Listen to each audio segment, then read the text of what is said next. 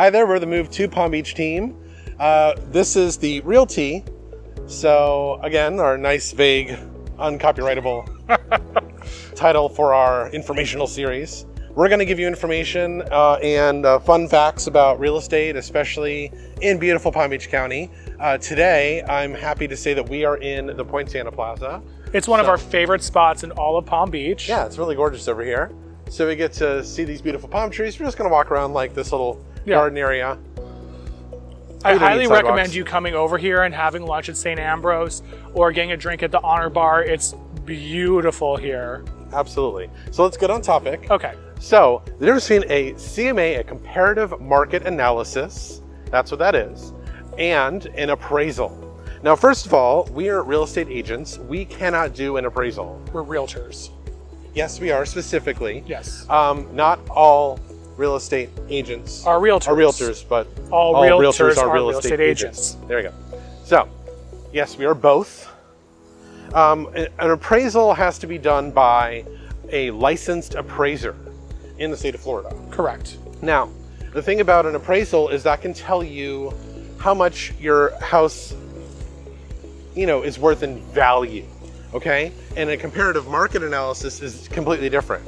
That's how much your house can sell for. Correct. So I want you to think of it this way. You could have this big, gorgeous, beautiful mansion and there's gold all through the inside. Oh yes, but then the, economy takes a stink and nobody wants to buy a house. So it's not what your house is worth, it's what your house can sell for. Correct. So some people might think a little differently. They need to sell their house even if the market's bad. So suddenly their appraisal was up here, the comparative market analysis would be down there. Right. So it just really depends what's going on with the market. It's very important. So first off, how do we make a comparative market analysis? We're going to first come to your house. That's really important. We got to look at your house and what it's like. We can do it kind of online a little bit. We can kind of research around. It is totally fine to do a CMA without seeing the house, but it is not a true picture of what it could be. What we want to do is actually be able to come in and see the house because we're just going based on what is around your area, what's comps for that area. And if you've done any kind of work to the inside of the house that we can't see, we can't include that in the CMA. So we really do have to come to your house. I know people hate letting other people into their house to do work like this, but it's really for your best interest. So that way we can have a full gauge of how your house looks. Exactly. So if you're trying to sell your house, and let's say over the years you've made improvements, like 5 years ago you replaced the roof and you had to fix a bathroom so it's completely renovated, all that will positively impact your CMA. Another sort of thing is like if you bought a house that is like from the 50s and you gutted it and you completely redid everything, the wiring, the plumbing, everything like that. It's almost like a new house. It's almost like a new house. We would not know that looking at the comps because we would just see, oh, it's a 1960s house. Now, sometimes it's hard to, gauge what something is worth on the market. For example, let's say you have a planned community, every house is identical, you have an addition. So all the houses have 3 bedrooms, your house has a 4th bedroom. Yep. So that's where the comparative market analysis becomes more like an art. We have to go inside and figure out how much is a bedroom worth and add that in value to your house. Correct. It is really important that you get a gauge of exactly how much your house can sell for, because for us as realtors, it's really good for us to know so that way we can actually price it if we're selling your house at the appropriate market value. Because if it is too high, it's going to sit on the market and it's going to rot, which you don't want. We don't want that either. And if we price it too low, people are going to think, what's wrong with it? Yeah, or better yet, you don't get your investment out of your house. Exactly. You don't get your equity back. So there's a lot of problems with having not pricing the house properly when you put it on the market. My goal as a listing agent is to make sure that your house would sell, at the highest price as fast as possible. That's when we know everything is going right.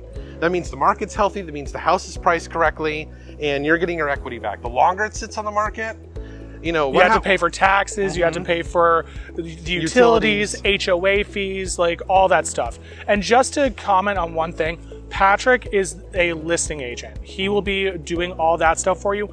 I am a seller's agent. So I will take you around to look at new houses.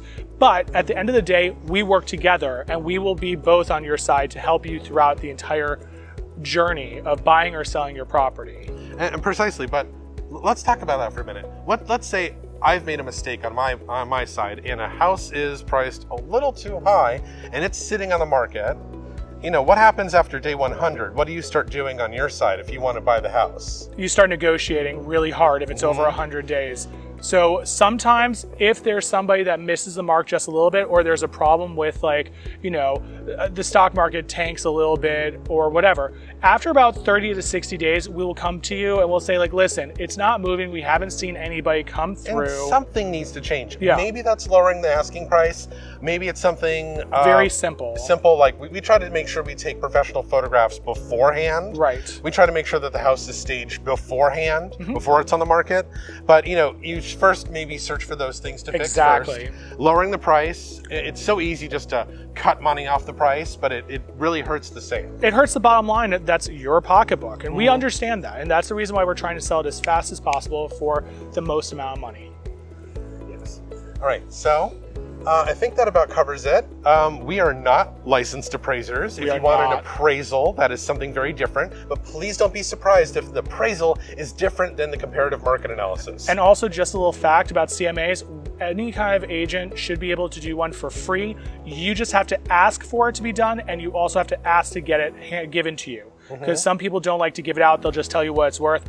No, you have the right to get it as long as you ask. Absolutely. And again, nobody should ever charge money for a CMA. If they do, come see us. Exactly. We'll do it for free. Yeah, precisely. You can just walk away with it.